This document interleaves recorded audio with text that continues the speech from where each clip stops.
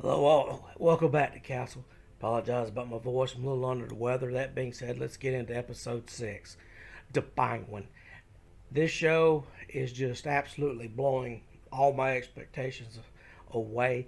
There has not been one filler episode. There's not been no wasted dialogue. There hasn't been any. It's just been amazing just how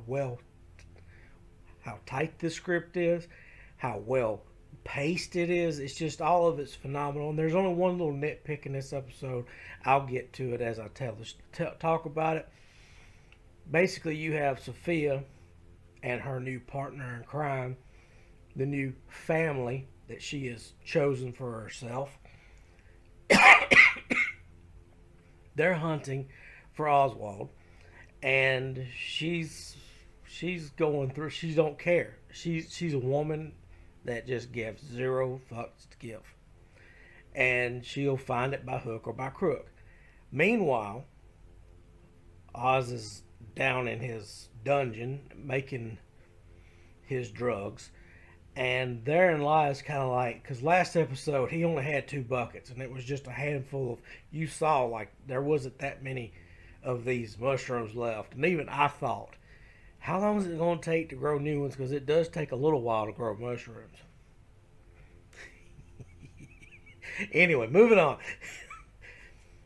And he's already back up and running. He's even running well enough apparently that he's going to basically give it away. And I would personally like to know how long it's been from the 2 buckets till now. Has it been a month, 2 months? Well, apparently it don't seem to matter because it's just glossed over. And you have Oswald. He has his new plan, which he's going to go get basically the leftovers of families and stuff, like just basically crime bosses in their own right. Not that there are no big names, and he's going to use them to make his own crime syndicate, for lack of a better word. And the way that they end, because there again, this show has been it's been ups and downs for Oz. He'll get close and then the ground crawl just fall out from underneath him, and then he'll get close again and the ground will fall out from underneath him. And this episode kind of ends with that, to where he looks like he's really in his own element, really starting to reach for the stars, and then it ends, and you just go, ooh. Personally, I was expecting